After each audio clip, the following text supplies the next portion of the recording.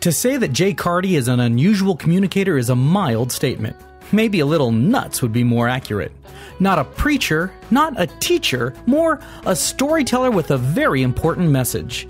Where some deep preachers are too snoozy for the rank and file, and where some humorists don't have much to say, Jay's stuff is generally regarded as an unusual blending of humor and profound content. A former Oregon State basketball star and LA Laker, Jay has dedicated his life to helping people say yes to God. Now, we hope you enjoy Carty's contemporary classics. Some of you are what I call process Christians, and some of you are point-in-time Christians. Point in time. You have a time, date, and a place. Remember, you prayed with your grandma next to the bed or in front of the TV or walked forward at a church service or at a camp meeting or you've forgotten the exact date, but you remember that point in time where you dealt with who the person of Christ is. That's about 2/3 of you to 3/4. But there's a 1/4 to a 1/3 of you that have been highly persecuted in the church. They're what I call a process Christian. You don't have a time, date, and a place. And those of us with time, dates, and places have made you feel like second-class citizens because we want to know that you're in. And to know that you're in, you have to have a date. I first came across this concept. I was leading this Bible study. A guy's wife came to Christ. His 2 kids came to Christ. About a year later, he came up to me. He said, "Jay, I'm a Christian." I said, "Great, Johnny. When did it happen?" He said, "Well, I'm not sure." I said, "Was it yesterday, a week ago, a month ago? When did it?" He said, "I don't know. All I know is I stand before you. I've been forgiven of my sin, introduced to God the Father. The Spirit of God has come upon me in a powerful way. I know Jesus is my Savior. Jay, I've been born again." I said, "That's terrific. What's the date?" He said, "Why?" I said, "Well, you need a date of assurance." He says, "Why?" "I don't know, but I want you to have a date." He doesn't need a date. The date was for my benefit, not his. He just needs to know that he knows that he knows. Have you ever asked somebody this question? Are you a Christian? "Well, I've always been a Christian." You heard that, right? You know what they're saying is, "I was raised in a Christian home," or "We used to pray before we ate our food," or "You used to say, 'Now I lay me down to sleep as I fell asleep at night,' or "Read my Bible some," or "Was confirmed," or "Was raised in the United States and never murdered anybody," or they're saying, "I'm culturally a Christian," right? Because when you say, "I've always been a Christian," it's like the old saying, being born in a garage does not make you a car, or the better one, being in a donut shop does not make you a cop. You see, you haven't always been a Christian. You must be. How about this one? Are you a Christian? I'm working at it. Have you heard that? How hard do you have to work to not be dead? Work will not solve the problem of deadness. It has to be resolved some other way. Work won't do it. Right about now, Nicodemus, he is not your honor Nicodemus, Judge Nicodemus, Senator Nicodemus, Professor Nicodemus, Doctor of Divinity degree. He's just Nick, you know? In verse 9, how can these things be? And that's too highfalutin for Jesus, because when you come, you got to come as a child. He pounds him down to Nicky. It says what? You're a teacher of Israel, you don't understand these things.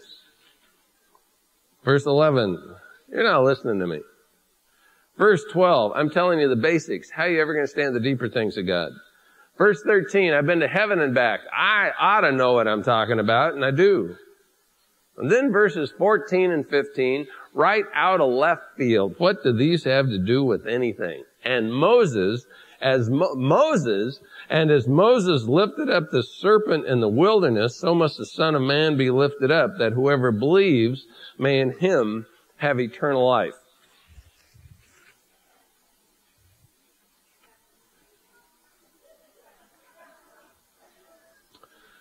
Now this is your basic snake. When I rode away from my traveling evangelist kit, they sent me this snake, so I try to use it as much as I can. Kind of looks like the bass singer's mustache.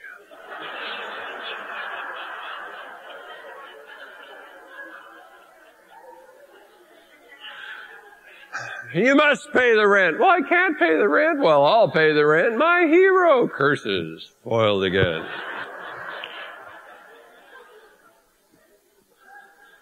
I did get a better laugh in this service than did the first one. It kind of died in the first one, didn't it?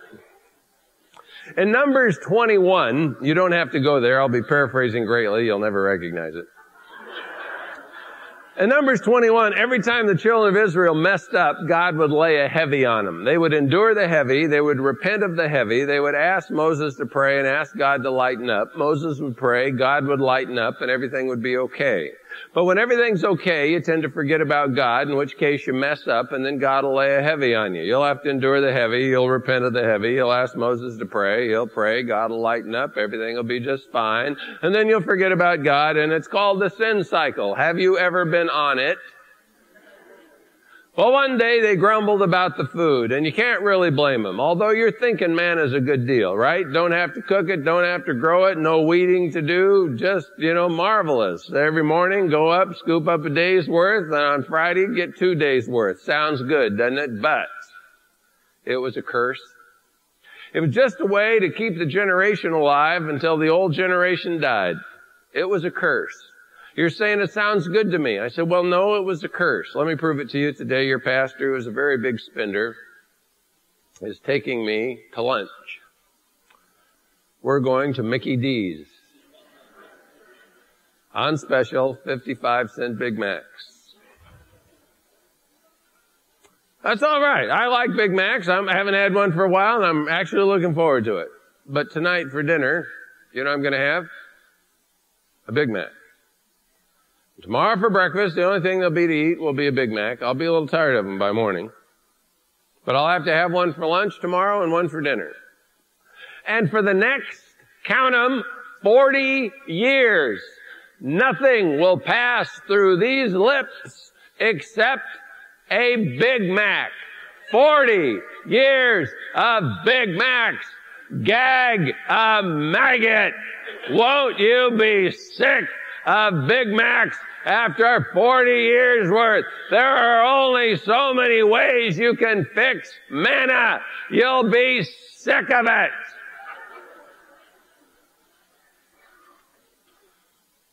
There was a lot of it, too. There were 2 million men, means 2 million women, at least 2 million kids. That means 6 million. We couldn't keep 450,000 troops in Desert Storm in the area for 4 months. God kept 6 million there for 40 years. Every day you needed 2 miles of train cars filled with food and 1,800 tanker cars filled with water. Every day. In an area that doesn't support that kind of thing. I smell a miracle here. But they're pretty sick of manna because one day they grumbled about the food and it ticked God off.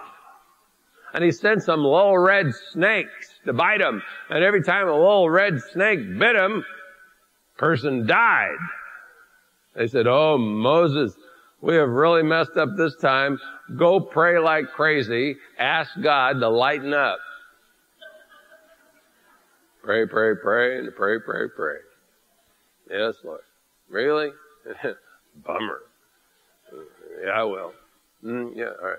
Yeah, I got it. People, called the people himself. I have good news, I have bad news. First, the bad news, God's not getting rid of the snakes. Now, we prayed he would, but here's the deal. Every time God has gotten rid of our problems, we've forgotten about God.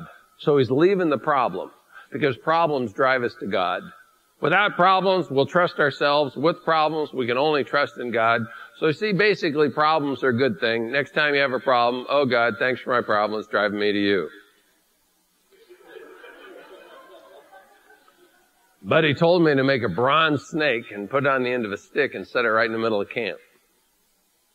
And then if you're ever bitten by a snake, if you If you just look at the snake on the stick, you won't die. God has given us good news, a snake bite kit. There were 4 responses. The guy was bitten by a snake. Snake got me. I hate it when that happens. Now, God wants me to look at the snake on the stick. But I don't believe in God. I never have believed in God. I'm not about to believe in God now. I think the pillar of cloud by day and the pillar of fire by night can be explained by natural phenomenon. And quite frankly, I think the whole Red Sea deal was just a lucky break. I think I will will up the powers within me and drive the venom from my system.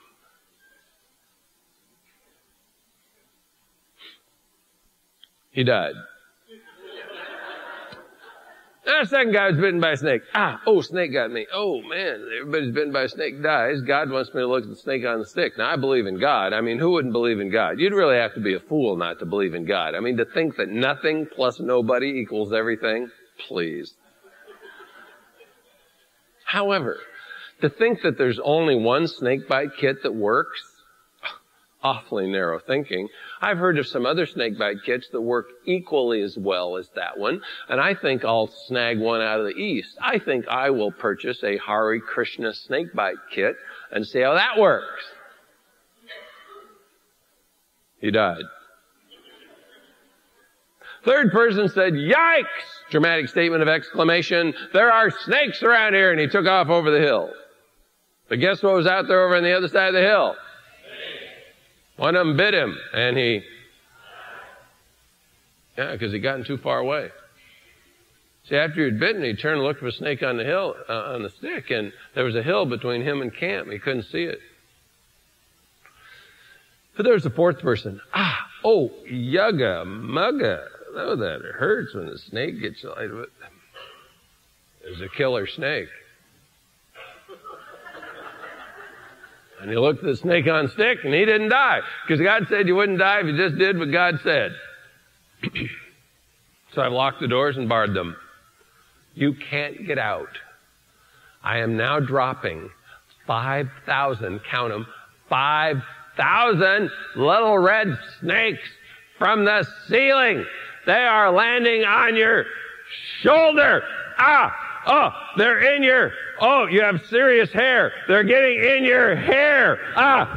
Tangled. I'm pulling my feet off the floor. It won't help. These little suckers can jump. And you will have been bitten by a snake before you get out of here. Yeah. You'd been bitten before you walked in. Numbers 21, snake bite is just sin, folks. Just an illustration of sin. And there are 4 responses to it. Some people say, there is no God, so it doesn't make any difference. Sin is relative. And if my Bible's right, let's just say if now for a minute, okay? If my Bible's right, that person will spend eternity separated from God. And minimally, if sin is wanting to be your own God, sticking your face into God's face and saying, no, that just means original sin wasn't the Garden of Eden. The original sin was when Satan wanted to set his throne above the stars of God. So sin is wanting to be your own God. So minimally, forget the fire stuff for a minute, hell will be a place where there's the total absence of God. Minimally, that's what it is. Minimally. And if my Bible's right, anybody who makes up their own rules to this game called life and decides to live them by their own rules will spend eternity separated from the God because they wouldn't want to be with him anyhow.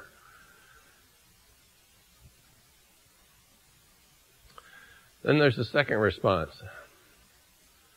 The person who believes God, but thinks that Christ is just too narrow. Because you see, if Christ is right, folks, and let's just say if, just for a second, if Christ is right, He makes the rest of the world's religions wrong. Now, there is no room, based upon what Christ said, to have any serious seeker be okay. So you can know that you know that you know and be wrong. The folks who tried to follow that comet were absolutely sure they were right. So folks, whatever it is that you're absolutely sure you're right on, make sure it confirms with the Word of God, because it you can trust, and you can't always be trusted. And then there's this third batch of folks, man. You know, if I were to talk to 1,000 retired people, I'd be thrilled if one or two came to the Lord. If I talked to 1,000 high schoolers, I'd be disappointed if there weren't at least 50. Why? Because the old folks have said no so many times, the heart gets hard. Pharaoh said no 6 times and was apostate, couldn't have come to Christ. And so when somebody with gray hair gets saved, I want you to know something. Time for great rejoicing. They have greatly defied the odds. Because 85% of the folks who come to Christ do so before the age of 20. Well, then there's that last person. Have you got this figured out? The snake is Christ and the stick is the cross? You got that, didn't you? Why would Christ identify with a snake? Dirty, rotten critter. Wants to totally identify with your sin. And 2, He works by the golden rule. He who has the gold makes the rules. So that's the way He decided to do it. And you can stare at Christ intellectually, and He will withstand intellectual scrutiny. You don't have to get a frontal lobotomy to become a Christian. But if it doesn't settle from here to here, it's about 18 inches on me. It's about 14 on you. If it doesn't settle from here to here, it's like kissing your sister. You know, a head knowledge of Christ is like kissing your sister. If you ever kissed your sister, nothing happens. Now, if I were to kiss your sister, might be pretty good. I don't know. And so when you look at Christ with an open, expectant, obedient heart, 3 parts. 1, believing. Now, can you believe it? Take your Bible and turn to page 2000. Or roughly 50 pages from the end. Just grab 50 pages right in the back. Just approximately grab 50 pages. Now, you need to understand something. My dad used to be a bookie. And he took bets on horse races and ran the card games in the back of the Porthole Bar and Cafe. So I'm a gambler's kid, and I understand odds. So here's the question. What are the odds that the last 50 pages isn't going to happen the way the first 2,000 pages say they're going to? Now, what are the odds on that? Now, there's some weird stuff in the last 50 pages. There's some sci-fi in here. There's some Star Trek. What's the difference between rapture and beam me up Scotty? Heaven, hell, demons, angels, warfare over your soul. God loves you. The God of the universe wants a personal relationship with insignificant little old you. That is far out stuff. Why would an intelligent person believe the last 50 pages of this book? Because you got 2,000 and never been wrong. Huh? Written over a period of 1,600 years. 3 different languages on 3 different continents, and it's absolutely dovetails. Doesn't conflict. Try that for books written in the last 5 years in one country. Have you Christianized the lottery yet? Have you? Oh, what a money pump I could be for Jesus with about 150 mil. And you show up and the pastor said, "Where'd you get the money?" I won the lottery. No. If there's condemnation, it wouldn't matter. Go start your own church for $150 million.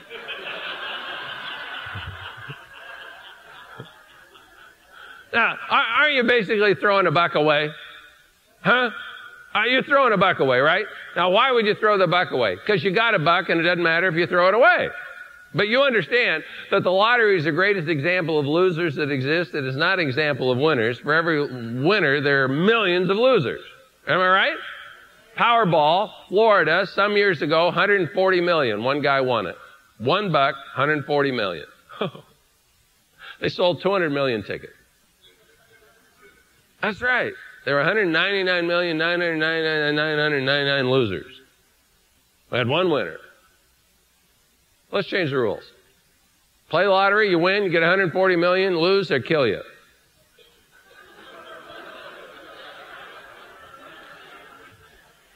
We'd have fewer players. But we still have some, because desperation does that. Why would we have fewer players?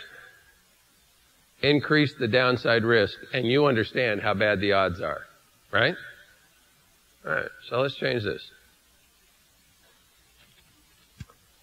What are the odds that the last 50 pages isn't going to happen? And you've got to bet. Now, you got to bet. Here's the bet. It's not a buck, and it's not your life. It's your soul. And you got to bet your soul on the last 50 pages, and you're saying, no, I'm not going to bet. Well, when you have to bet, and you bet you don't have to bet, you're betting you don't have to bet, that's a bet. So everybody's got to bet on something. And the only difference between the word faith and the word odds, and the word bet, the word faith and the word bet is the odds. When you're real sure you're going to win, you got a lot of faith, and when you're not so sure, it's a long shot gamble. If you went to bed at night and you held all but one of 200 million tickets, would you sleep pretty soundly that night? You'd be pretty sure you're going to win. But if you only had one of the tickets, you wouldn't sleep well at all. See, the difference between faith and the word bet's the odds.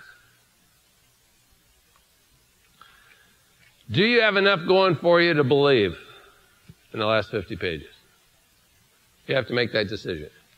That's only part of the deal, though, because the devils believe and tremble. There's another component. It's called repent. We've defined it as turning to God from sin.